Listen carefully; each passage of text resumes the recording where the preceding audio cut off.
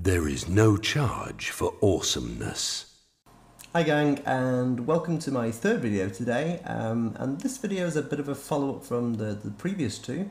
In the first one I showed you how to take a piece of copy, and in our case I used the example from the Amazon product description and ultimately rewrite that to make it more slippery. In the second video I showed you how to get a unique affiliate link for that product from Amazon itself. And in this third video, I'm going to be showing you how to take the picture I asked you to save off in the first video and change its size. Now, you're probably asking, why am I actually asking you to do this? You have to bear with me on that one. On Wednesday, we're going to be releasing a very unique piece of software to the 30-day challenge, which I'm not even going to go into right this moment, but as part of that release, you're going to be having to create a unique piece of content, a slippery piece of content. You're going to need a product image, whether it's from Amazon or again from like ClickBank, and in another video I'm going to go over taking some stuff out of ClickBank, and ultimately you're going to use the picture, the copy and the unique link to create a unique piece of content which hopefully people coming to the site will then go and click on the link and ultimately buy something from you. So you're going to have to bear with me about why we're really doing this, and just follow through the process. I want to get you up to speed before you actually need to do it, and that's why I'm putting together this tutorial today. Now if we head over here, as you can see we have the Amazon page from before and the price guide image. Now for the purposes of what we're going to use this image for, this image itself is too large. And again, if you're using like some ClickBank images or something from a different site, there's a good chance that the images are going to be way too large for what we actually want.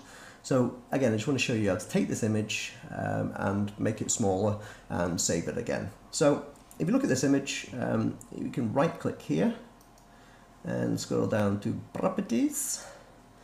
And at the moment it's saying that the image is 240 pixels by 240 pixels wide. Now may sound completely like gibberish to you, but just a quickie, it's a pixel is every single dot that is on your monitor. And so this picture itself is 240 dots across by 240 dots down.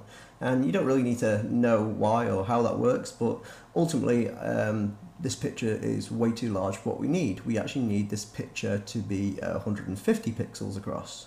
So what we're going to do is we're going to use a service called Piknic. I'm just going to head over there now. Okay, now Piknic is a completely, utterly free image manipulation website.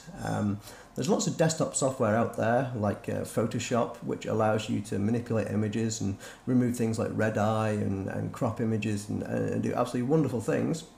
But Piknic is like an online version of that, and it's like totally and utterly free. I mean, they do have a premium service, but for what you actually need for the challenge, then the free service is absolutely perfect, and it's a really quick and easy way to manipulate an image.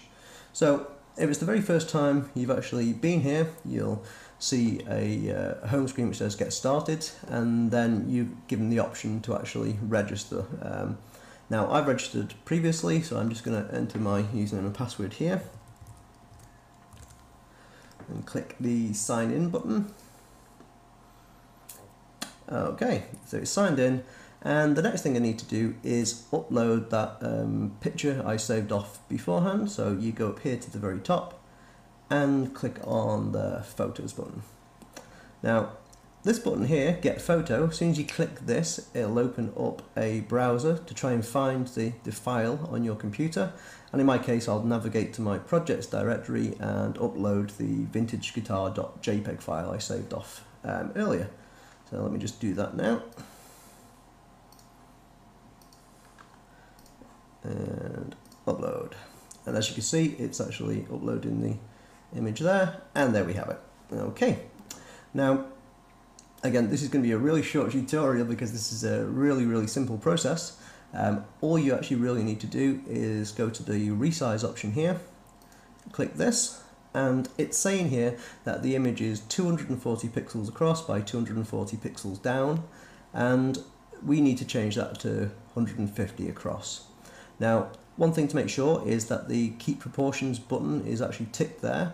And what that means is if the picture's 240 pixels across and we actually shrink it that way, then it'll also shrink it proportionally that way as well. So we need to make sure that that's ticked. So I'm just going to change this to 150, and as you can see, it's made the picture smaller. If I really were to go silly, I could change that to 15 or 1500. But back to 150 and click on the OK button. Okay, so that's the image reduced, and the next step really is to hit the Save and Share button. So it's asking for a file name, Vintage Guitars, you've got the width set here, and it's asking what type of format you want to actually save this image as. And there's like JPEG, PNG, GIF, and so on. Say for photographs and so on, leave it as JPEG. It usually gets the best quality for compression. And again, it's saying here what kind of level of compression do you want. Really, you don't have to worry about that. Just leave it on the default number 8. That's almost always adequate for everything you really need.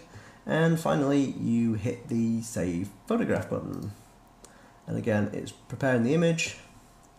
And then it'll ask where do you want to save it onto your computer. And I'm just going to save this as Vintage Guitars Small. I've already saved it previously, but I'm replacing it. And that's it. That image has now been saved. And really, guys, that's the end of this tutorial. As we get closer to Wednesday, we'll be sharing some more tutorials on doing things like this, and you'll get a better understanding of why we're actually asking you to do this now. So go ahead, go find your product, go and get your copy written, get an affiliate link, save your picture off, change it to 150 pixels across, and until the next video, catch you later. There is no charge for awesomeness.